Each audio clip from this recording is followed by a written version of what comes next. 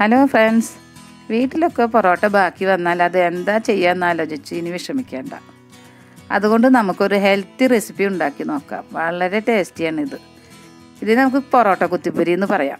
ഈ പൊറോട്ട കുത്തിപ്പൊരി എല്ലാവർക്കും ഒരുപോലെ കഴിക്കാം. നമുക്ക് ഇനി പൊറോട്ട കുത്തിപ്പൊരി ഉണ്ടാക്കാൻ നോക്കാം. ഞാനിവിടെ എല്ലാതും നീളനെ അരിഞ്ഞാണ് എടുത്തിരിക്കുന്നത്. നമുക്ക് ഇനി ഇതിലേക്ക് 3 മുട്ട വേണം. പിന്നെ ഒരു ചെറിയ ക്യാപ്സിക്കം നീളനെ അരിഞ്ഞെടുക്കാം. ഞാൻ ഇവിടെ ഒരു പകുതി ക്യാപ്സിക്കാണ് അരിഞ്ഞ് ചേർത്തെടുക്കും. മീഡിയം സൈസിലുള്ള സവാളയാണ് ഞാൻ എടുത്തിരിക്കുന്നത്. ഒരു ചെറുതാ വലുതായാലും കുഴപ്പമൊന്നുമില്ല. പിന്നെ ഒരു ക്യാരറ്റും നീളനെ തന്നെ അരിഞ്ഞു വെച്ചിട്ടുണ്ട്. നമുക്കിനി എരിവിന് ആവശ്യമായി 4 പച്ചമുളക് വേണം. അതിനായി ഞാനിവിടെ 4 പച്ചമുളക് നീളനെ അരിഞ്ഞു വെച്ചിട്ടുണ്ട്. പിന്നെ 2 ചെറിയ തക്കാളിയും നീളനെ തന്നെയാണ് അരിഞ്ഞു വെച്ചിരിക്കുന്നത്. പിന്നെ മല്ലിയില പുതിനയില പൊടിയായി അരിഞ്ഞതും, ഇതിലേക്ക് അല്പം ഇഞ്ചി വെളുത്തുള്ളി പേസ്റ്റും ചേർക്കുക. ഞാനിവിടെ 3 പൊറോട്ടയാണ് എടുത്തിരിക്കുന്നത്. അത് നീളനെ തന്നെ പൊടിയായിട്ട് അരിഞ്ഞു വെച്ചിട്ടുണ്ട്. ഇനി ഒരു പാനിൽ 2 വലിയ ടീസ്പൂൺ വെളിച്ചെണ്ണ ഒഴിച്ച് നന്നായി ചൂടാക്കാം. അതിലേക്ക് നമുക്ക് സവോളയും പാകത്തിന് ഉപ്പും ഇട്ട് വഴറ്റാം.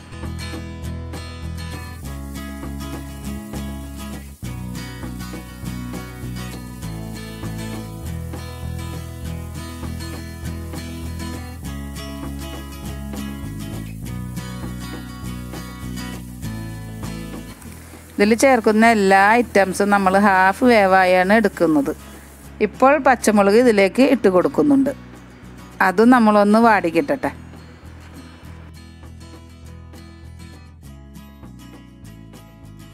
നമ്മുടെ പച്ചമുളക് ഇപ്പോൾ നന്നായി വാടിയിട്ടുണ്ട്. ഇതിലേക്ക് ഞാൻ തക്കാളി ചേർത്ത് കൊടുക്കുകയാണ്. ഇതും ഒന്ന് നന്നായി വാടി വരട്ടെ.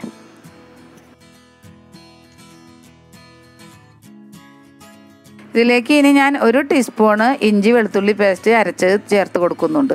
ഇത് മൂത്ത് വന്നാൽ നല്ല മണം വന്നാൽ നമുക്ക് ഇനി ബാക്കിയുള്ള ചേരുവകൾ ചേർക്കാം. ഞാൻ ഇപ്പോൾ ഇതെല്ലാം ഒന്ന് വാടിയതിന് ശേഷം ഇതിൻ്റെ നടുക്ക് മുട്ട ഒഴിക്കാൻ വേണ്ടി മസാലക്ക് അല്പം കയറ്റി വെച്ചിട്ടുണ്ട്. ഇതേപോലെ നിങ്ങളും ചെയ്ത് കൊടുക്കുകയാണെങ്കിൽ മുട്ട നന്നായി വെന്ത് കിട്ടും.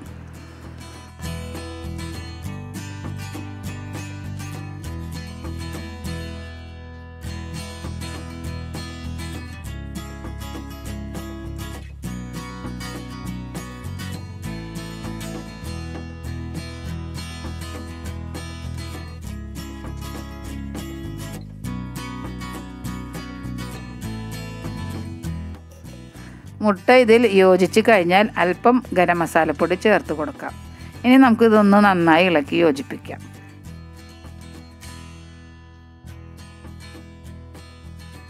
ഇപ്പോൾ നമ്മുടെ പൊറോട്ടയിലേക്കുള്ള മസാല റെഡി ആയിട്ടുണ്ട്. ഇനി ഇതിലേക്ക് നമുക്ക് അരിഞ്ഞു വെച്ച പൊറോട്ട ചേർത്ത് കൊടുക്കാം. വെച്ച പൊറോട്ട ഞാൻ ഇതിലേക്ക് കുറേശ്ശെയായി ചേർത്ത് കൊടുക്കുന്നുണ്ട്. ഇതും ഒന്ന് നന്നായി ഇളക്കി യോജിപ്പിക്കാം. ഇതിന് ശേഷമാണ് ഞാനിതിലേക്ക് ക്യാരറ്റും ക്യാപ്സിക്കവും ചേർക്കുന്നത്. ഇത് നമുക്ക് ഇനി നന്നായി 1 മിനിറ്റ് ഇളക്കി നന്നായി ചേർത്ത് കൊടുക്കാം. ഇതിൻ്റെ ഒപ്പം തന്നെ അരിഞ്ഞു വെച്ച ക്യാരറ്റും ക്യാപ്സിക്കവും മല്ലിയിലയും പുതിനയിലയും ഞാൻ ചേർക്കുന്നുണ്ട്. ഇത് നേരത്തെ ചേർക്കാഞ്ഞത് അധികം വെന്ത് ഇവയുടെ പോഷകഗുണം നഷ്ടപ്പെടാതിരിക്കാൻ വേണ്ടിയിട്ടാണ്.